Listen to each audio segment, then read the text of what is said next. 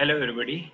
Uh, Today, I would like to discuss the four-quadrant operation of electrical drives with a little of animation, which I have tried in the PowerPoint presentation.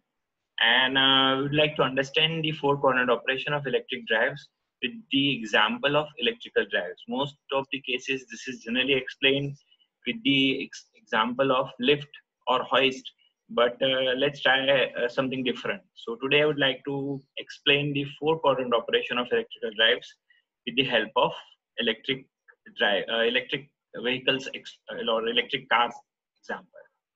So this is the dynamic equation which is we kept in mind whenever we discuss any drive in motion. This equation is derived using Newton's second law, that is net torque is equal to rate of change of angular momentum.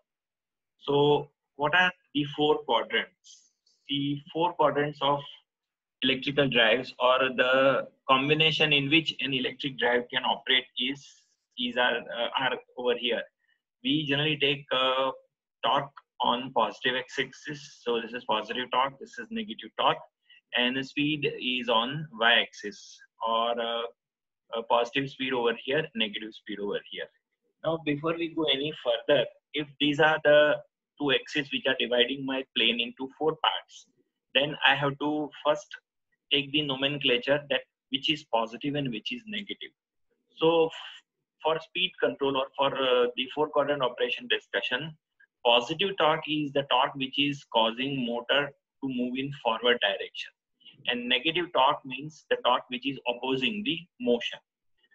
Now what is forward? Because forward and reverse is a relative term. So this is something which I have already assumed for my motion. So say I'm moving from one A point to B point, that I consider as a forward, then from B to A it will be reverse motion. So forward motoring is something which I've already assumed. For that particular forwarding motion, if the torque is supporting the motion, that is motor developed torque is supporting the motion, then it is called motoring. If motor is developing torque to oppose the motion, it is called braking, right? So with that nomenclature, with that convention, I have four combination: torque positive, speed torque positive. So we have a first quadrant known as forward motoring. When I have speed positive but torque opposing the motion, is forward braking. When I have both torque and speed negative, it is called reverse motoring. And when I have torque positive but speed negative, it is called reverse braking. Now let's try to understand each quadrant with a little example of electric car. Assume anti-clockwise rotations as a positive speed direction. Motor torque supporting is motoring. Motor torque opposing motion is called braking.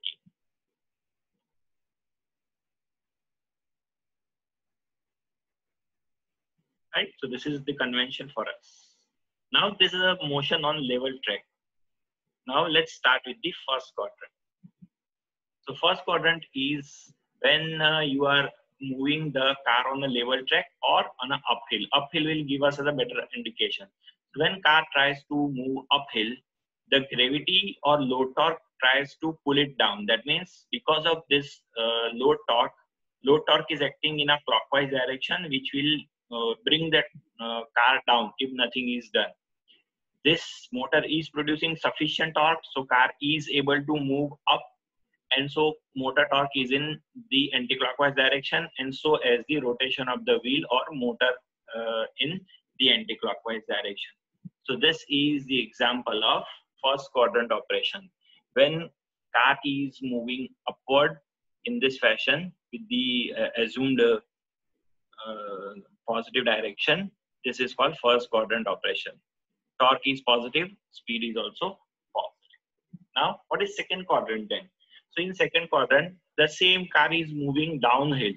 So the direction of rotation remains same, anti-clockwise, but at this time, when car tries to move downward, the gravity is pulling it in the same direction. That means the load torque is acting in the direction of rotation.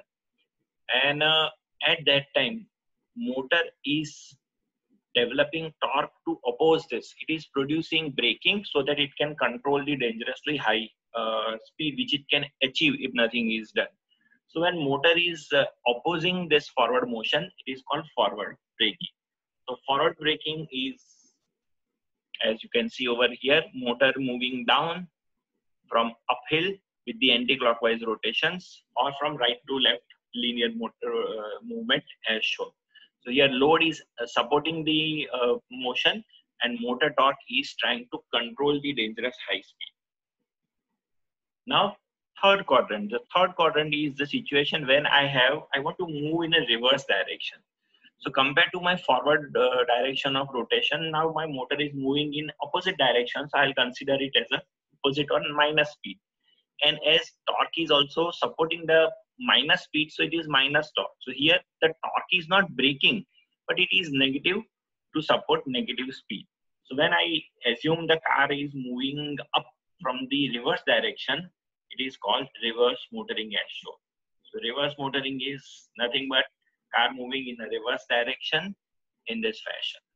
So here again load is acting downwards, so it is opposing the motion. Motor is motoring torque, or TM is supporting motion. So this is a motoring operation, but in a reverse direction. So this quadrant is also known as reverse motoring. And now the last quadrant, known as fourth quadrant. So fourth quadrant, assume that in the reverse direction you want to bring down this electric car. So when it tries to come down, the gravity is basically pulling it downwards. It is supporting motion. So load torque is acting in the same direction as that of the motor, and motor torque is opposing the motor to avoid dangerous high speeds, right? So movement is in reverse direction, and motor is opposing or applying brakes. That's why it is called reverse braking. It is also known as the fourth quadrants. It is also known as reverse generation. Second quadrant and fourth quadrant are also known as braking modes or generating modes. So this is the fourth quadrant. So likewise, four quadrants of electrical drives you can explain with the example of electric drives. I hope you have liked my video. Thank you for watching.